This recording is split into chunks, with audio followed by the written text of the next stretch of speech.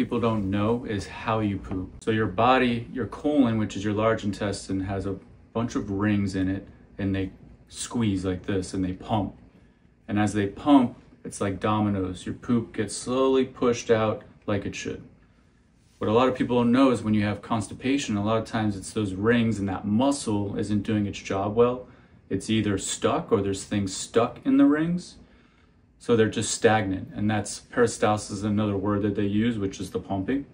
So what we need to do is retrain those rings and those muscles to do their job. One way is to clean it out, get all the gunk out in between, but also to work the muscle itself. And that's something, for example, colon hydrotherapy. Water goes up, creates pressure, gets everything moving again.